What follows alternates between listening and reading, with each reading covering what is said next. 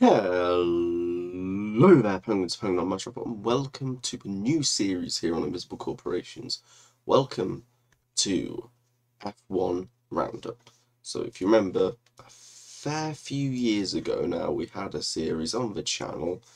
We only did a few episodes where I went through the Formula 1, which is one of my favourite things. Now, I haven't quite worked out the scheduling of this series and all that jazz, but I am going to give you predictions before pre-season testing. I'll do another one after pre-season testing so I can update my predictions and we can react to my predictions and we can potentially have a little bit of a laugh at them.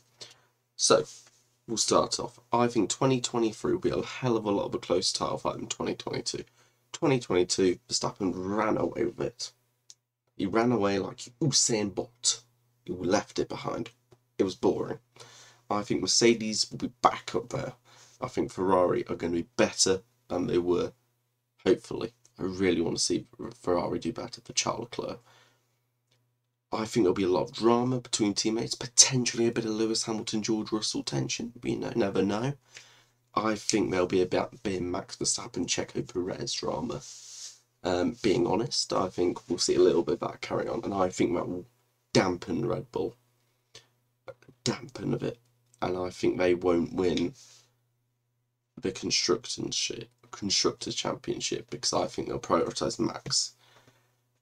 My heart tells me I want Hamilton to win the title, but I think it'll be Verstappen, painfully. However, I do think with their strong driving pairing, I think Mercedes will win the Constructors. So Max to win the drivers, Mercedes to win the Constructors.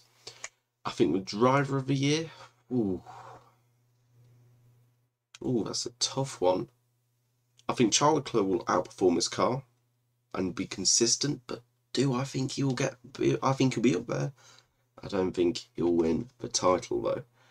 I think it could very well be. Just reading my notes here, just to make sure I'm reading it right. I think it'll be Lando Norris. I think we'll see him back up there. They'll claim their best of the rest.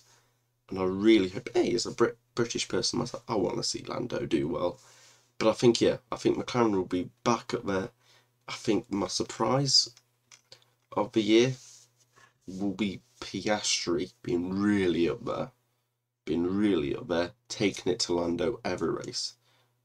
But he's a rookie. How will Oscar do? How will he react to this pressure around him? You know, we don't know. You know, it's been so much drama of the summer, you know. Without my permission, that tweet is hung over. Alpine won't want him to do well, and a lot of Aussies I don't think want him to do well because Ricciardo's out of the seat. Speaking of Ricciardo, I think he will replace Checo Perez at the end of the season. Watch this space. But yeah, I think a hot take of mine is I think De Vries is going to beat Tsunoda. We saw so much and so little from Nick De Vries. And that is so exciting. But he's 27. We're not going to see a long career like we have with Lewis Hamilton, like we're going to see with Verstappen. You know, he's not going to have a long career. But I'm expecting loads from Nick De Vries. In a team, I'm worried about Williams. I think they're going to really struggle again. You know, they've struggled for so many years from such a thin budget. Even with the budget cap, they struggle. I think it's going to be another long year for them. With Haas, I think, you know, do I want them to do well? No, I like to make Schumacher. Fuck you, Haas. But I would like to see Hülkenberg do well. And do I think he'll do well? No. I think that Haas car won't be good. It's not been good for years. It was better last year. It still wasn't good. I think K-Mag will be another big surprise. I think he'll continue to do well. I think Albon will do well. I think Logan Sargent may struggle in that car because, not being funny, but Albon massively outperformed that car last year. And obviously, Go TV, 07's in chat. Aston Martin got Fernando Alonso instead of Sebastian Vettel, and look, I'm excited. But Christ, I'm going to miss Seb. Another prediction, I think Seb will be announced for Audi in a couple of months, towards the end of the year, for Audi's first year.